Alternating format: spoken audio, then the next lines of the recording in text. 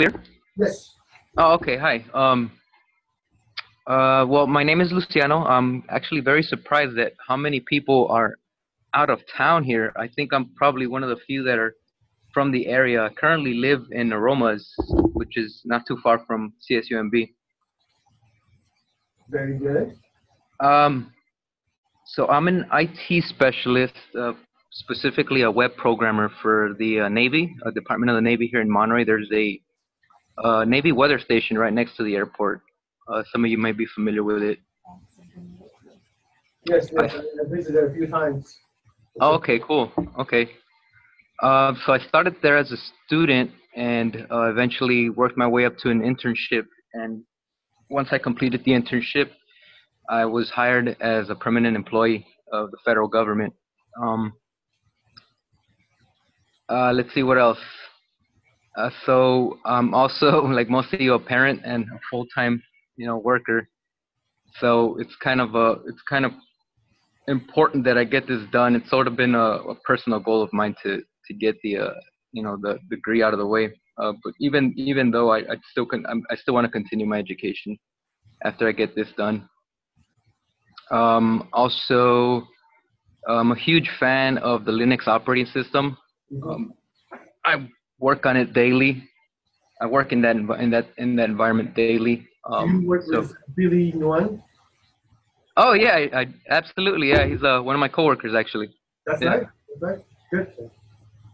Um, I'm also pretty active in the cybersecurity field.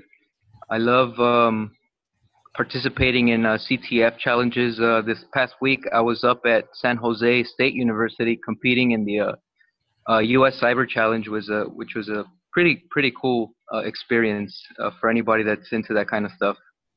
Um, as a matter of fact, I came down here so inspired that I wanted to start a cyber security group here at CSUMB, and myself and another student kind of are talking about how we go about doing that. Since I noticed that there isn't one at CSUMB, it'd be nice to put one together. Sure. In order to collaborate with other Talk students. to me and Dr. Nariano. We love to support a online club or a on-campus club. I think that will be very interesting. Yeah, absolutely, absolutely. My expectations from the CSAT program is also, like most of you have mentioned, is really collaborating with everybody here and just learning from everybody's experience. A lot of you have actually been in the industry for quite some time, so it's really cool to hear and share other people's experience.